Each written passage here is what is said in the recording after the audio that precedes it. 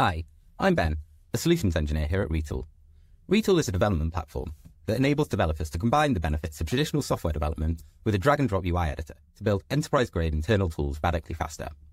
For this demo, let's imagine we're an engineering team within the retail banking arm of a large, diversified financial services institution called Horizon.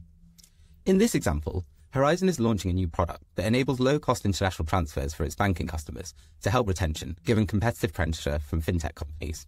The team needs to launch this product quickly to meet strategy objectives without compromising on mandatory compliance and security standards. The data science team has already built a workflow to automatically approve or reject applications for this new product, but some people are still subject to manual review. When this happens, the customer status gets updated in the database, as you can see here, and then a Microsoft Teams message gets sent to them. Let's imagine we're a service agent and that someone has just applied for an account that is flagged for manual review. If we go to Microsoft Teams, we can see the notification here, which leads us directly to where the agent can take action. We're now in the Customer 360 view, where the agent can see more relevant information about the customer under review. We can perform a number of different actions here. For example, if we wanted to replace a card, we could click here to do this. Other actions, for example, terminating an account, are locked down. Since Retool is deployed inside Horizon's VPC, all data remains secure inside their infrastructure.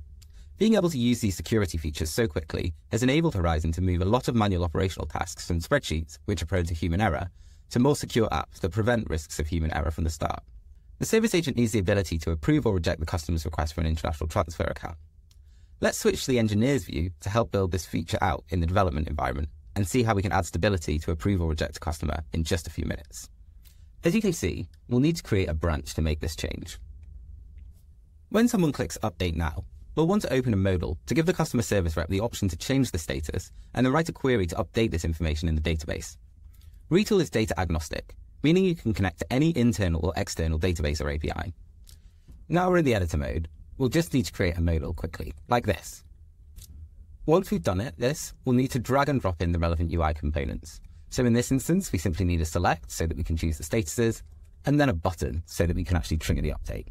So let's make this title a bit more descriptive. Update status. Let's call this status.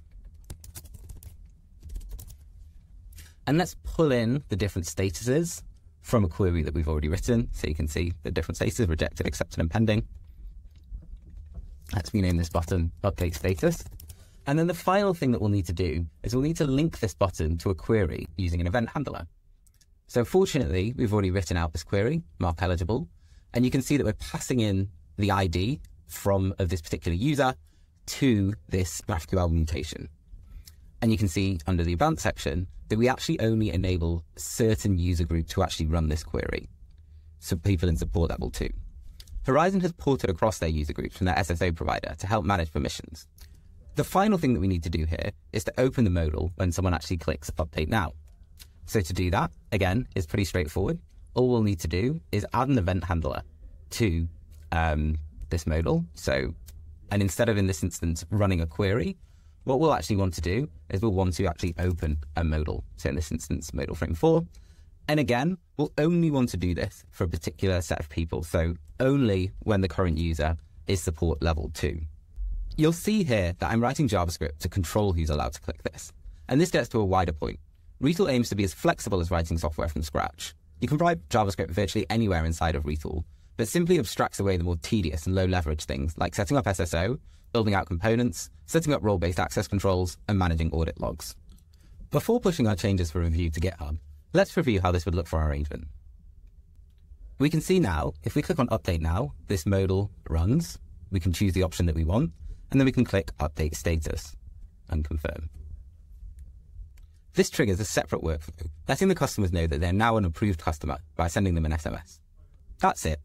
Retool enabled Horizon to launch their international transfers product faster by speeding up the development of the internal tooling to support it. Having all the information in one place allows the service agents to get things done much more quickly. And it's not only support agents that use Retool. Teams across the bank, from finance to data to engineering and marketing, use Retool apps to work more efficiently. If you'd like to learn more about how Retool can help you build tools that improve client experiences and deliver digital transformation projects this month, not next quarter, please get in touch with us at retool.com/demo.